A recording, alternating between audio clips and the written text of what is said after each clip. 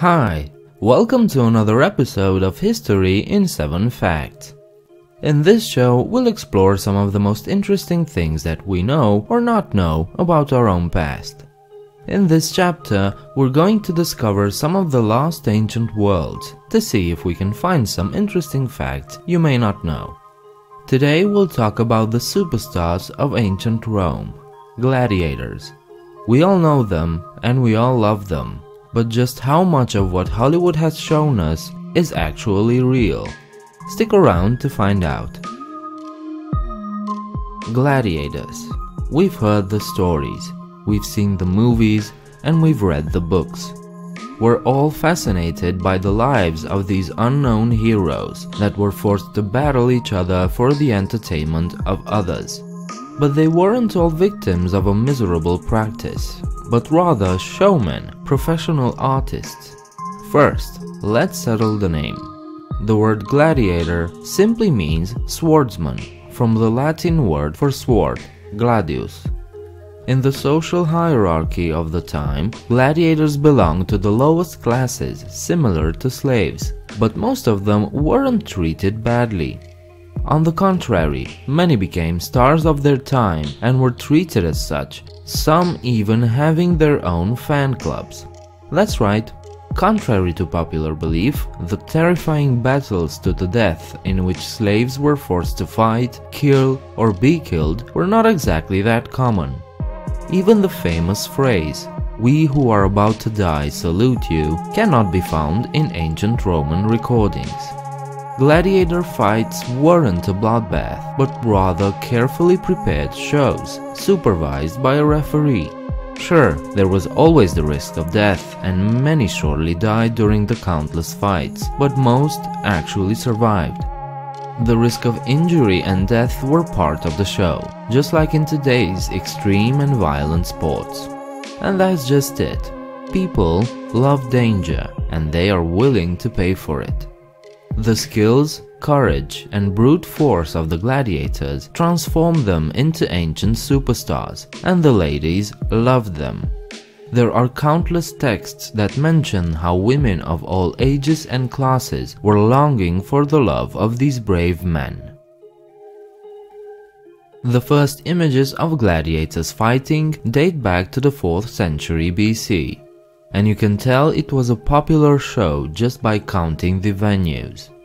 186 amphitheaters used for gladiator fights popped up throughout the entire empire by the 1st century AD. The remains of gladiators clearly showed that their lives sometimes ended in a violent way. Often, you'll find crushed bones, skulls with several holes in them, throat cuts so deep that they left marks on the bones. However, in most cases, you'll find that the quality of medical treatments for these gladiators was top-notch. Most broken bones were mended so well that you can hardly see any traces of the trauma, indicating a very well-tended injury followed by physical therapy. Written accounts also tell of personal doctors and massagers in some cases. In all likelihood, gladiators received top medical care, nutritious food, and lots of attention, setting them way above the actual slaves of the time. Now you may wonder why these gladiators were so well taken care of. The answer is money. The big guys of the gladiator business, the Lannistae, sought to protect their fighters both in the arena and outside. For them, these people were investment. Training a man to be an able fighter takes a lot of time and money. And if they performed in the arena, that meant lots and lots of profits. So letting them die was simply bad for business. And so, those who organized the gladiator fights paid extra care and made sure the referees knew which gladiators were allowed to be killed and which were off limits. Veterans were usually allowed to leave the arena alive, even if they were defeated. What may surprise you is that neither the public nor the officials or even the emperors decided who lives or who dies. The reason is quite simple. The Lannister spent large amounts of money on each gladiator, so their financial gains were more important. And as I said, it took a lot of money to train a gladiator. The Lannister had well-established schools in which the disciples had to follow a very strict regime of training and discipline. Their diets were rich in carbohydrates, so to have enough energy and gain enough weight. Any injury was treated by trained doctors. All these things were continuously ongoing, so you had to spend a lot of money. Interfering in the arena and letting the wrong gladiator die would upset all the Lannister, who would then take their men elsewhere to protect their assets. The Lannister had a lot of power in the arena. He could influence the referee to spare certain fighters and even stop the game if a valuable gladiator was in a dire situation. The referee, however, had to take into account the public's reaction, so it was all a well-coordinated, albeit bloody, show. The fights had no allotted time. They could go on for a long time, in which case the referee could pause the games or even stop them to avoid boredom. But the gladiators could also simply give up by dropping their shields or swords, or if they were on the ground, by raising their hand. If a fight was really good, the crowd would shout out their wishes, yelling "mercy" or "slit his throat." In such tense moments, a decision had to be made fast, because for each killed gladiator, the organizer had to compensate the Lannister. According to the accounts of the time, less than 10% of the gladiators who would fight in a game actually died. The sponsors of the game, the aristocrats, also sought to protect gladiators, at least the best and most renowned. Julius Caesar himself used to decree to save any famous gladiator during the games. Even Rome's most crazy and bloodthirsty emperor, Nero, also gave similar orders. So gladiators, while considered low-class citizens equivalent to slaves, were at the same time a protected class. Even more, the winners were usually congratulated by the aristocrats and were given sums of money, which they could actually keep even if they were basically slaves. Since most gladiators were low-class people, slaves, or criminals, these gifts were extremely valuable to them. Amazingly, some gladiators were free men who volunteered to be gladiators.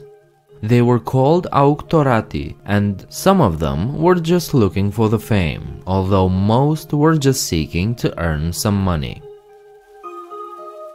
Now, when we think of gladiators, images of Russell Crowe pop into our heads, right? So how much of what we see in that movie is real? Well, the financial interests of the games are as close to reality as they can be.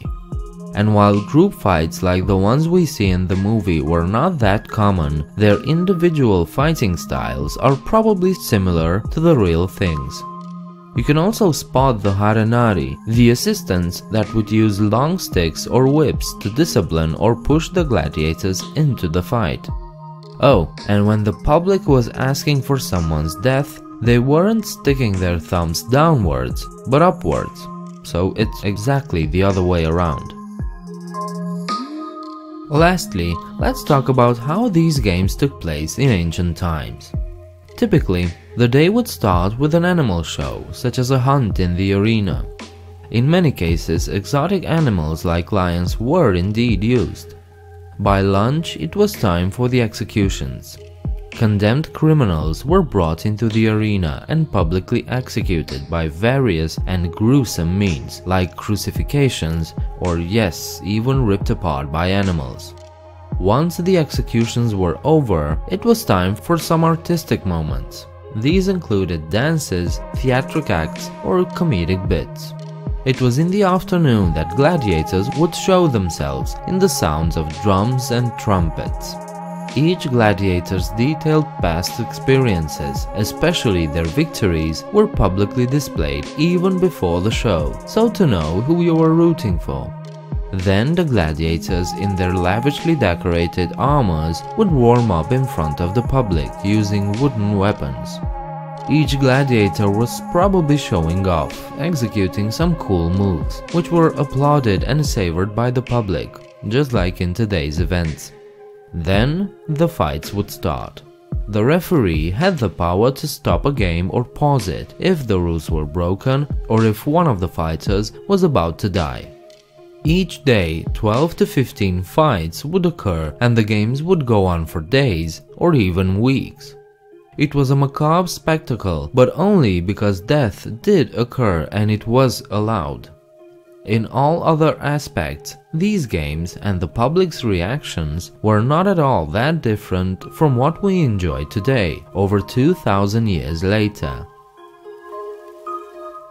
Thank you for watching this episode of 7 Facts. I hope this was interesting and informative, and maybe it even inspired you to look into it further on your own. If you liked this video, please thumbs up and subscribe. While you're downstairs, let me know what you think about this video. Please consider visiting my Patreon page and become a patron. The link is in the description. I hope to see you next time. Bye.